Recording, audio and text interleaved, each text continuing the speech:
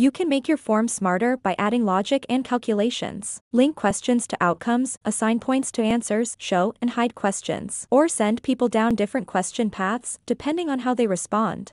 In the logic page, there's a diagram illustrating the order of your fields showing up on your form. In the advanced logic page, you can create your logical conditions and calculations for each field. For example, if the answer to a question is option 4, and the answer to another question is option 3, then jump to a specific field that shows your personality type. You can set multiple conditional statements on each question. This way, your form shows the next questions based on the user's responses.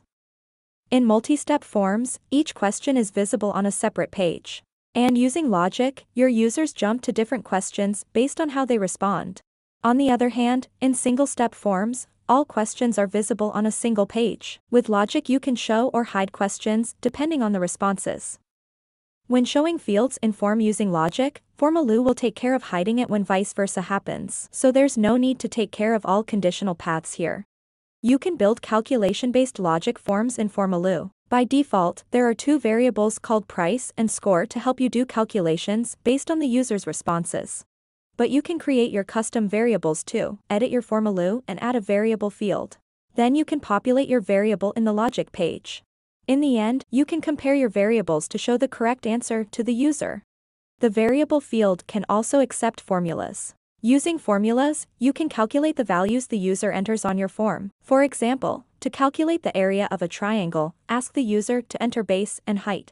You can call the input value using the ID property of that field. For instance, add an ID for the base field, and call it in the formula of the variable field and multiply it by the value in the height field.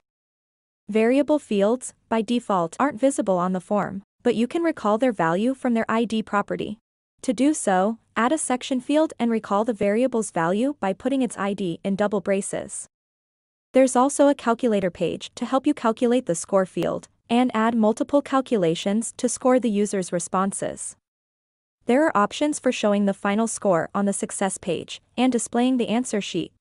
You can create an answer sheet to display the correct answers and educational information on the success page.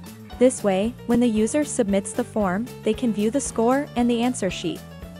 In this video, we took our forms one step further by adding logic and calculations. In the following video, we'll go through publishing your apps and forms.